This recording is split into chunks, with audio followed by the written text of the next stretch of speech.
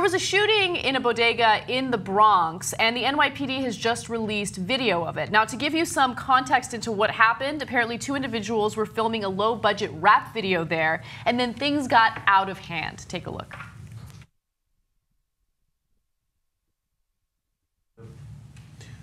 All right. They were arguing over who is the star of the rap video. Apparently, they were friends before that. I don't believe they're friends anymore. I could be wrong. What did he shoot him 5 times? He shot him 5 times. Fortunately, the victim in this case is expected to make a full recovery, although he was in critical condition. He was wounded in the head. It grazed his head.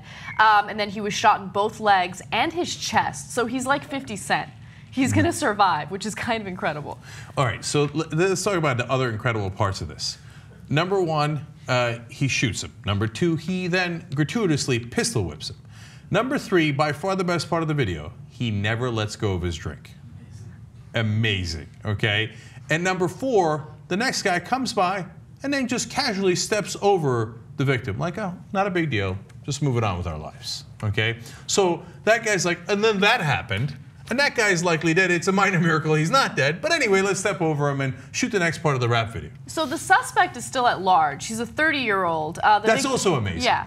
Come on, NYPD, all the people that you're putting in chokeholds and, you know, and doing all sorts of damage. You can't find that guy?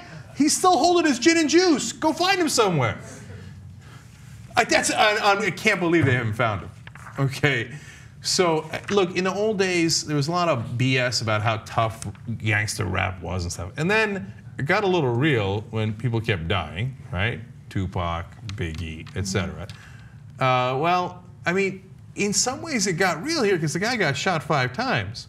But in other ways, how sad, you know, like these I'm the star. Right, but that goes to our obsession with celebrity. Sure, right? It does. And these big tough guys who then like will shoot somebody because they didn't recognize that they were the star of that video. How, like, it's both incredibly sad and weird, but also pathetic.